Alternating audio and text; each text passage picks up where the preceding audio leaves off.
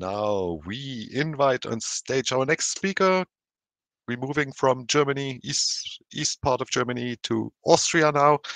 Georg, this is Georg Boedler, the CEO of Inkatronic. Hello on stage. And Georg will share with us jetting functional fluids, upscaling from the lab to industrial production. Perfect, Georg. The stage is yours. Slides looking good. Camera looks good. Sound looks good. Off you go. Okay. Hello together. Funny situation. First time talking here in front of a monitor without seeing anyone, but great. I'd like to introduce myself. I'm mechanical engineer. I was working 14 years in machine design and manufacturing. Then I switched to digital printing, where I'm meantime active 26 years and still doing this with a lot of passion. I'm the CEO of the Inkatronic GmbH. Inkatronic is a machine manufacturer. We have some products. Now, these are ink supply systems. We have laboratory equipment for this research phase, and our main business is customized digital printing machines for industrial production.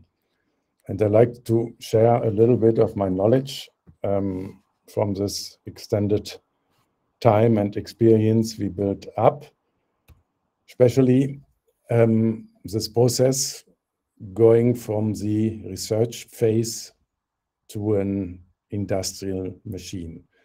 And everything starts in this research phase. And I think also most of the listeners here, they are active in this phase. These are normally smart people with some great ideas and people from the chemistry side. And then they want to use inkjet to produce something new and different based on this chemistries.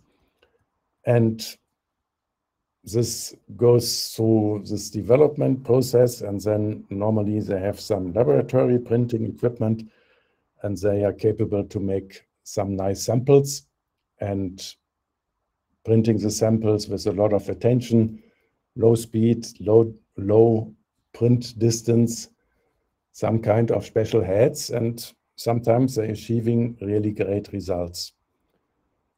And showing this to a customer, they say, perfect, now this is what we need, what we want, and then thinking starts how we can get from this laboratory stage to some production equipment. And this, from our experience, needs the prototyping phase. We name it prototyping phase. And in this prototyping phase, you have to make a small test equipment, and this equipment should show the final or implementing the ideas for the final printer.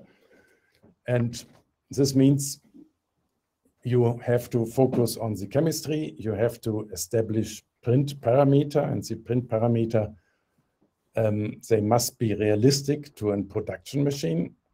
You have to choose the print heads and the electronics you like to use. And the ink supply system is also a key component, because we see that most instability effects during printing, they are caused by the ink supply systems. And basically, upscaling to an industrial printer is the consequent transition from optimized test results to the final printing equipment. And I like to talk now over these 4 topics here: chemistry, print parameter, print heads, electronics, ink supply system, to give you an idea what is there really the important part of it. So chemistry.